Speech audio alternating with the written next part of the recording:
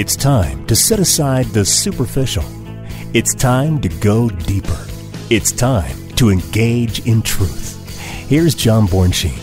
Hello, everybody. This is John Bornschein. I'm the senior pastor of Calvary Fellowship Fountain Valley right here in Colorado Springs, and I'm so delighted that you are tuning in today to our program, Engage in Truth. We're back in the book of Philippians. We are trying to wrap up Philippians chapter 2 today. In fact, what you often hear, if you've been listening to this program for a while, are 25-minute condensed versions of what we study week in and out at Calvary Fellowship Fountain Valley. I have the opportunity to teach in an expository style in which we go through the Bible chapter by chapter, verse by verse, so that you can understand the handbook that God has given to us. He gives us 66 chapters, over 750,000 words.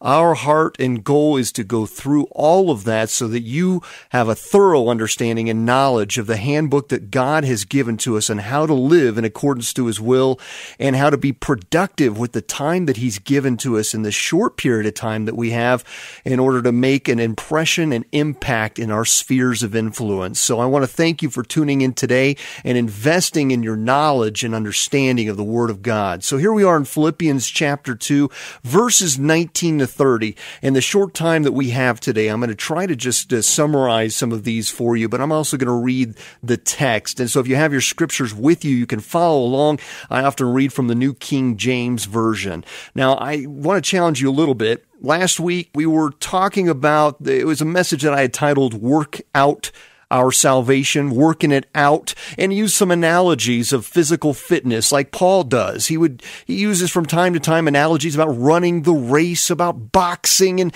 finishing to win the prize, an imperishable wreath. So he uses a lot of sports analogies. And so I did a little bit of that last week. And the irony in it is that right after giving that message, I was driving down the road, pulled into a parking lot at a grocery store with my daughter. We were talking about some things from the message, and I'll drive through the parking lot, not very long though. I'm pretty impatient. I'll just find one of the outer spots, park there. I'm okay walking to the front door, do my grocery shopping, get out of the place and get out of everybody's way. But this particular day, I found one of those spots that was right up front. Very odd, unusual for me. So I took that spot. It was about one spot removed from the front door. So I thought, boy, this is a pretty special moment. I got a front parking spot here. So I pulled in there and there were no other cars around me. So there was like 3 empty spots right up front.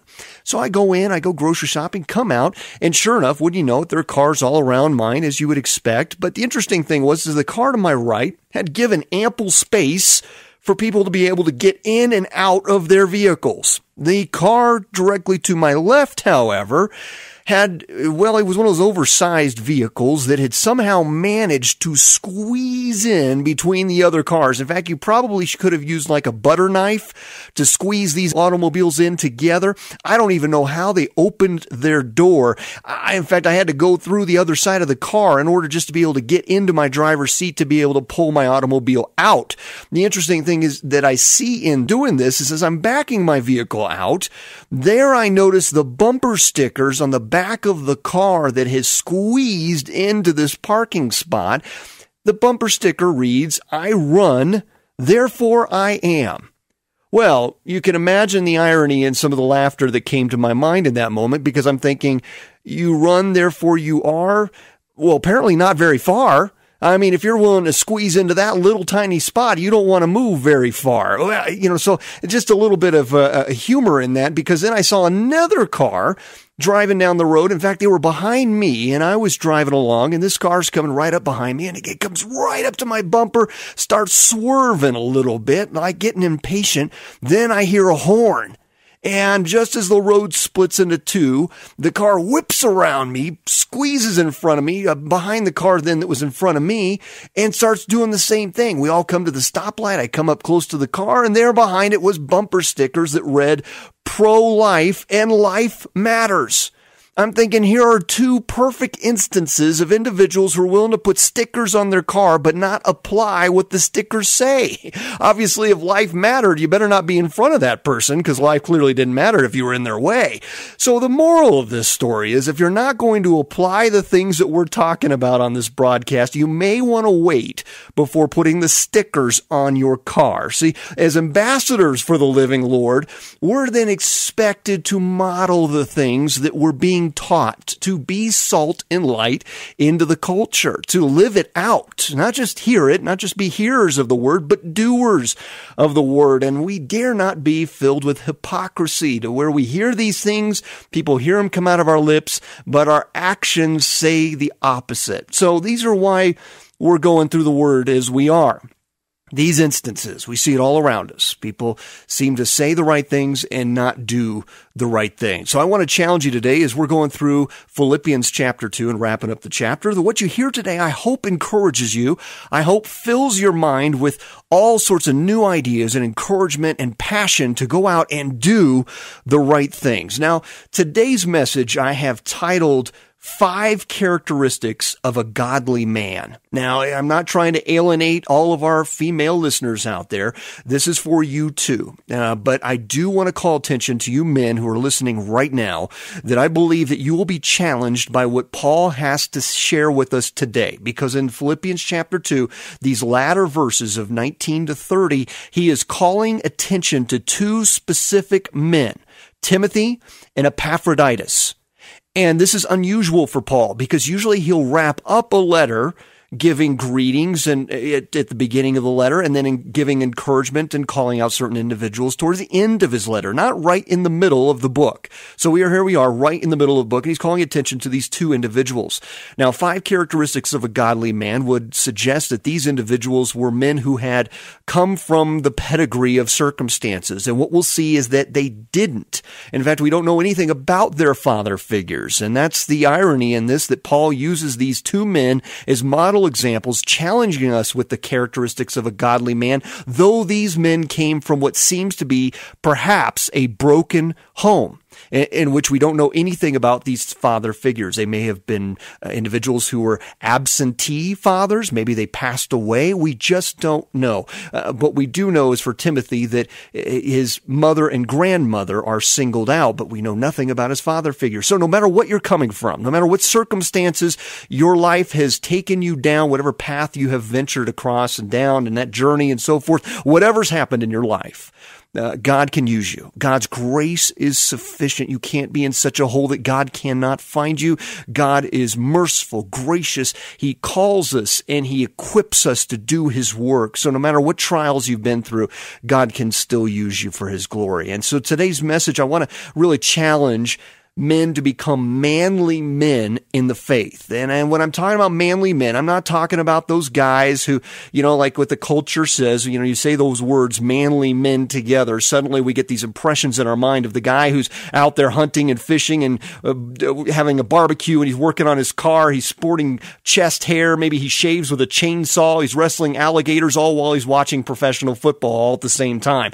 That's not the manly man that I'm talking about here today. I'm talking about men who are fully invested, cause-centric for the work of Jesus Christ, for living the life, modeling the life, invested in the cause, and caretakers of their home. That truly is a manly man. I'm talking about the Joshuas who had boldly declared that as for me and my house, we will serve the Lord. How about Caleb at 85 years old who never stopped charging the mountains for the glory of God? How about Hananiah, Mishael, or Azariah? We know them as Shadrach, Meshach, and Abednego, who would stand boldly for God in the face of a king who would raise up a statue unto himself. These are manly men of the Scripture who leave us great examples to follow of men who stood for a cause. Now, the reason why I want to call out men today, because men have a very vital role in the home, and you probably knew that, but when they own the responsibilities as God has given to them, amazing things happen. When men become men of prayer, men of responsibility who are in the Word and spiritual leaders of their home, it is amazing what can happen. And I believe this is why the enemy works overtime to squelch what men should be within the home. The image that we see on television shows and all across our culture are men who are almost worthless in the home. That is not the way God calls men to be, nor defines men to be throughout the scripture. Did you know that if a child, for example, comes to know the Lord in the home, say the child is the first one in the home to come to know the Lord, there's a 3.5% probability that other members of the household will follow. If the mother is the first one to become a Christian, there's a 17% probability that everyone else in the household will follow. But if the father is the first to become a believer, or if the father is, for example, a devout leader of faith within the home, there's a 93% probability that the other members of the family will come to know the Lord as their Savior. No wonder the enemy wants to take men down in our culture and allow, saturate them with addictions to work, addictions to status. They get their identity often by what they own and what they do, seeking respect from the culture, and these things become quite a distraction from their time invested into things of God. In fact, what we're seeing is this gender gap in American churches. 61% of women make up the congregation. 61% are women. 39% of congregations are men. So of about 94 million men in the United States, 68 million aren't attending church.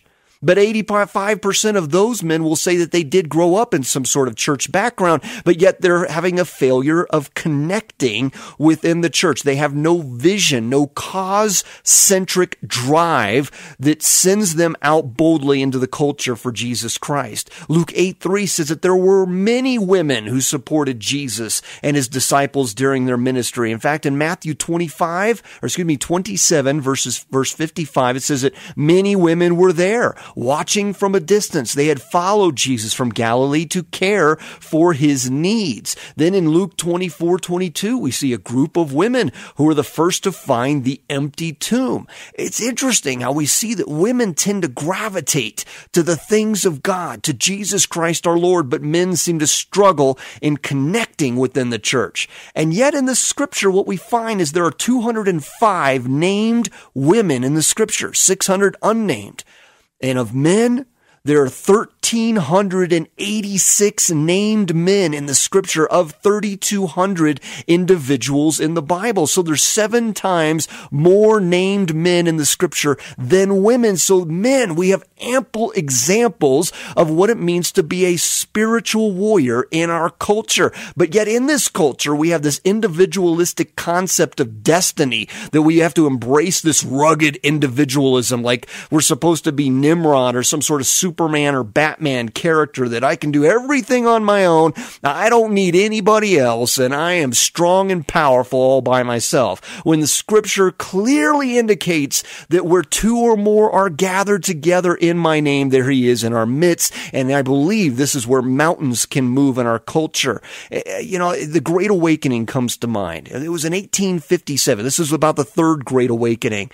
Men were out of work, drunkenness was rampant, all sorts of trial and tribulation in the culture. You wouldn't think of 1857 being like that, but it was. And one man had a burden. He was a 48-year-old businessman. His name is Jeremiah Lanphier. He had a burden for his culture, so he started a prayer movement right there in Manhattan. It was called the Fulton Street Revival because of what happened. Here he is, a man who starts to pray. Another man joins him. Another man joins the next week, and it continues to grow until tens of thousands of men started meeting throughout the week to pray. It was a revival in the act of pure worship, and Sunday services were no longer the focal point because God was solely the focal point. And a whole revival breaks out where they say over 1 million people would come to know the Lord as a result of the faithfulness of one man who would make God the priority in his life. So here we're given this example now of manly men. And I'll tell you, manly men are critical to ministry. So let's read. He says in verse 19, "But I trust in the Lord Jesus to send Timothy to you shortly, that I also may be encouraged when I know your state." Now, He's encouraged. He wants to be encouraged. He's so concerned for the well-being of the church. He wants to send the best guy for the job. In fact, the word encouraged there, we only see here in the New Testament. And it's a word, it's called eupsukeo. Eupsukeo. It's a very unique Greek word, and it's only appears really here because it was something that was often on gravestones. Often it was a word for condolences, this idea that it may be well with our soul. It was sort of this idea of squelching all cynical behavior, all critical or pessimistic behavior. It was a word that really gets to the heart, that he is concerned and he wants the well-being for them, and he's optimistic at the same time that I'm sending the best guy who's, what he says in the next verse 20, for I have no one like-minded who will sincerely care for your state, for all seek their own, not the things which are of Christ Jesus. So he's adding this adverb in here of genuinely or sincerely caring for the state of the church. And you got to wonder then, how many of us really care for the state of the church like that? I mean, here Paul is sending Timothy because not only is he concerned, sincerely concerned, but he's sending out his best guy who, this is what he goes on to say, but you know his proven character. That as a son with his father, he served me in the gospel. The word there is dokime, which is proven worth. It's this idea that Timothy has been laboring alongside Paul now for more than 10 years. He's been tested in his character. He's been refined and purified, kind of like removing the impurities from metal when you're trying to find the pure metal state, like gold, when you have to refine it through fire. That's the word he's using there to describe Timothy. He hasn't given up. He hasn't given in. For 10 years, he's labored at my side, and I'm sending you the best because I have a sincere concern for you, my church, God's church. I think of it like a standpoint of, well, people are kind of like tea bags. You never know how strong they are until you drop them in hot water.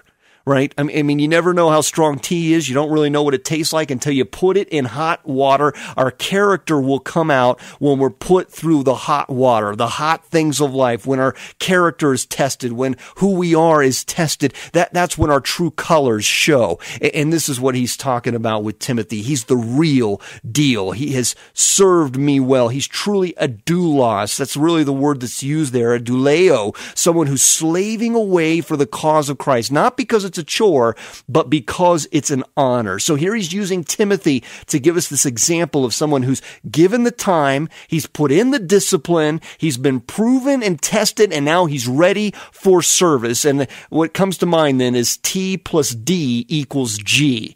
Time plus discipline equals growth. Now, it's the truth that I'm telling you here that nothing worthwhile can be conquered in one evening.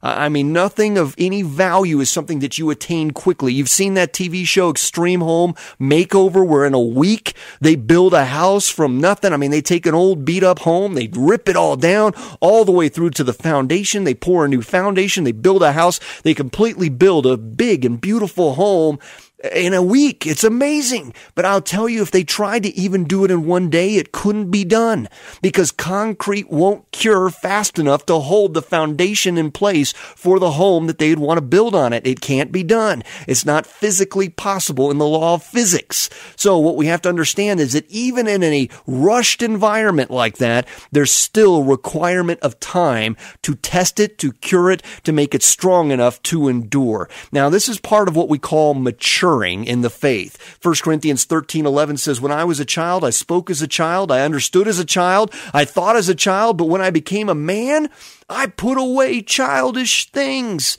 And then he goes on to say in 2 Corinthians 3:18 that basically this is a process of being changed. And we all who with unveiled faces contemplate the Lord's glory are being transformed into his image with ever increasing glory, which comes from the Lord who is in the Spirit.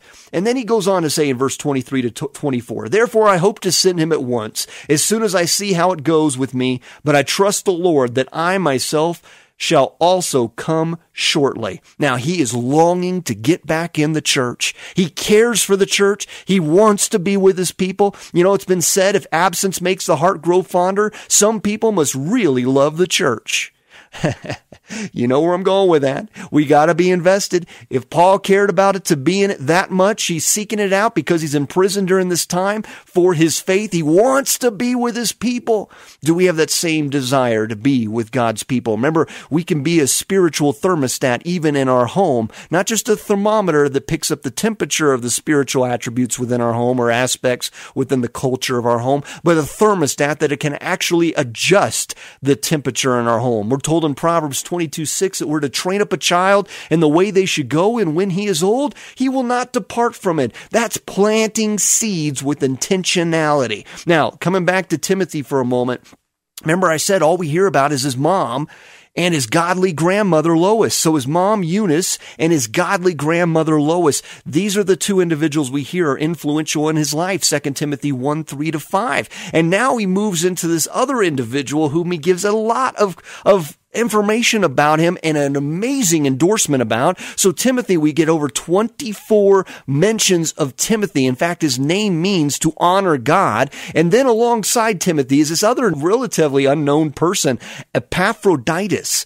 His name means belonging to Aphrodite. Now, no believing family would have named their son that. So obviously he came out of an unbelieving family, a pagan background, and yet God uses these two men, individuals who probably came from broken homes, and God is sending them out into ministry to become the manly men that God intended them to be, men who have his characteristics. So let's get into those. These are the 5 characteristics that I pick up as Paul describes Epaphroditus in verse 25. He says, "Yet I considered it necessary to send you Epaphroditus, my brother, who's a fellow worker, a fellow soldier, your messenger, and one who ministered to my needs." Did you pick that up? Number 1, a brother. He's a brother, which connotates this intimacy, a friendship, an adelphos. He's like a Philadelphia, city of brotherly love, right? A philia, which is that type of love, a brotherly love. Here's what it says in Romans 12:10. "Be devoted to one another in brotherly love. Outdo yourselves in honoring one another." How about Hebrews 13:1? "Keep on loving one another as brothers." Number 2, he was a fellow worker, a sunergos. He was working the kingdom work. He cared about doing the chores in the church. He cared about doing the work in the home. Nothing is beneath them. They're servant-minded first, a doulos mentality. Here's what it says in 1 Corinthians 3:9. "For we are co-workers in God's service. You are God's field, God's building."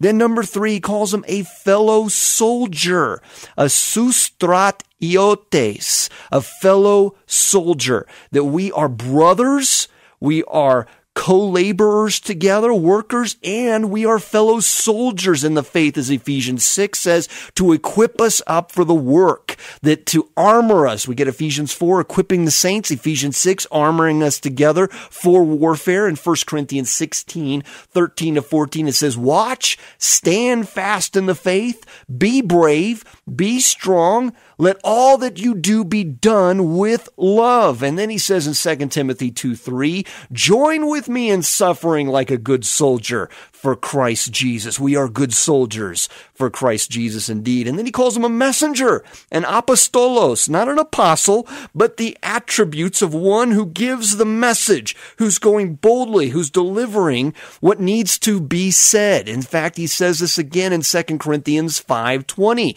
that we are therefore Christ's ambassadors. As though God were making his appeal through us, we implore you on Christ's behalf, be reconciled to God. You are a messenger for Christ, Christ's ambassador. Then finally he calls him a minister, a litiergos, which is a minister of the gospel, one who is ministering to the needs of others, who is serving unconditionally.